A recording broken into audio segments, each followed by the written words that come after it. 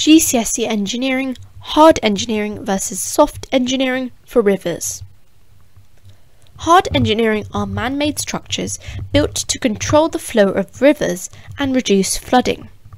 Soft engineering are schemes set up using knowledge of a river and its processes to reduce the effects of flooding. Hard engineering. The first method is dams and reservoirs. Dams are barriers built across the river, usually in the upper course, and a reservoir is the artificial lake that's formed behind the dam.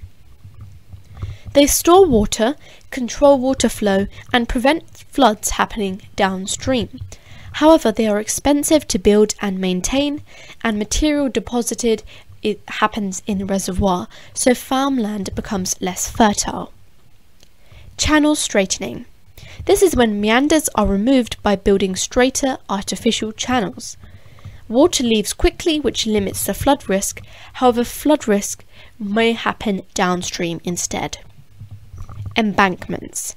These are raised walls that are built along river banks.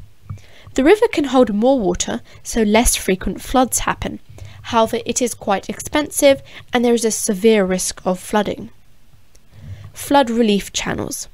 These channels are built to divert water around built-up areas or to divert excess water if the river levels get too high. The gates on the channel mean the release of water can be controlled. However, this means increased discharge where the relief of the channel rejoins the river. Soft engineering strategies. Flood warning and preparation.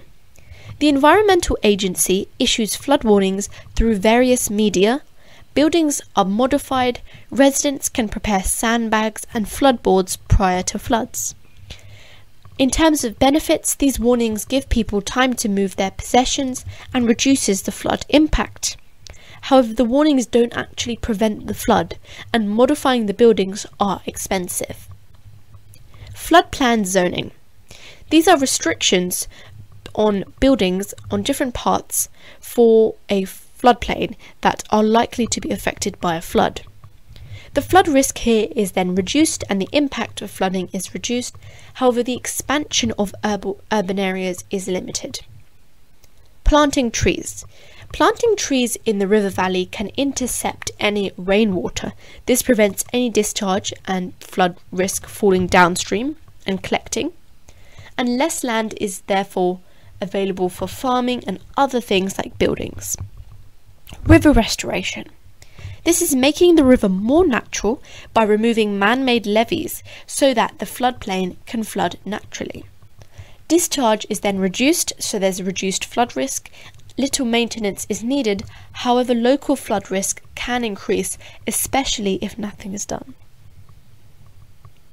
Thank you for watching. If you found this video helpful, be sure to subscribe, and for more videos on GCSE English, Geography, RS and French, make sure you subscribe and hit that notification bell.